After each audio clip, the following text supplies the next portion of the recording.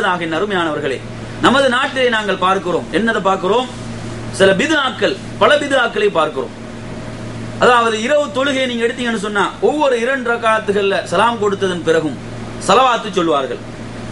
அதே மாதிரி எடுத்து பாத்தீங்கன்னு சொன்னா முதல் 10ஆக இருந்தால் அல்லாஹும்ம ரஹம்னா பிரஹ்மதிக யா அர்ஹமர் ராஹிமீன் என்ற ஒரு துஆவை சேர்த்துக் கொள்வார்கள்.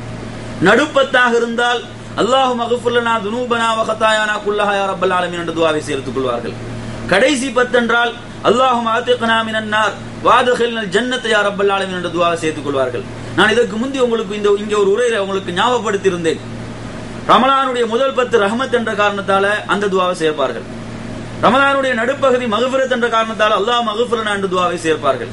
ரமலானுடைய கடைசி 10 நரக விடுதலை என்ற காரணத்தால் அல்லாஹும்ம ஆத்திக்னா மினன் நார் என்ற துஆவை சேர்ப்பார்கள். அந்த ஹதீஸ் பலவீனமானது என்று நான் குறிப்பிட்டிருந்தேன்.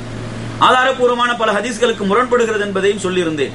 இவ்வாறான துஆக்களை சேர்த்துக் கொள்ளுதல், அதே மாதிரி 4 ஹலீஃபாக்களை நினைவு கூறுதல், 4 ஹலீஃபாக்களை நினைவு கூறுதல், நபியின் மீது ஸலவாத்து சொல்லுதல், இப்படி சொல்லிவிட்டு தான் மற்ற ஏனைய 2 ரக்காத்துகளை ஆரம்பிப்பார்கள். ஒவ்வொரு 2 ரக்காத்துக்கு மத்தியில் இப்படி செய்வார்கள்.